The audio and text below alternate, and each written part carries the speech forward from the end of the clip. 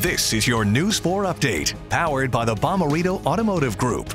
Thanks for choosing News 4. I'm Corey Stark. Here's some of the stories making headlines. Jefferson County is now entering red status in the coronavirus outbreak. That's the highest status from the health department and means they are seeing signs that COVID-19 is, quote, uncontrollably spreading in the county. There have been 391 new cases in the last 7 days. The positivity rate is at 13.6. Overall, Missouri reports 773 new cases today. That's 2 days in a row with less than 1,000. Overall, the state has topped 96,000 cases and hit 1,700 deaths today. Illinois reports nearly 1,400 new cases today. Overall, the state has now nearly 253,000 cases and more than 8,100 related deaths.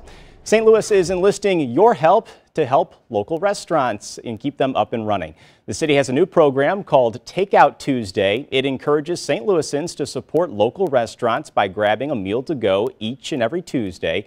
Explore St. Louis hopes it will provide a much-needed boost to struggling restaurants. And you can see a full list of restaurants offering takeout options. Just check out this story on the KMOV News app.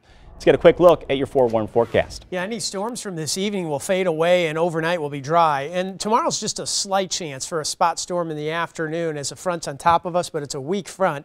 Otherwise, it's a little bit cooler, 85. It's still going to be humid. A little bit cooler Thursday and Friday, but still muggy.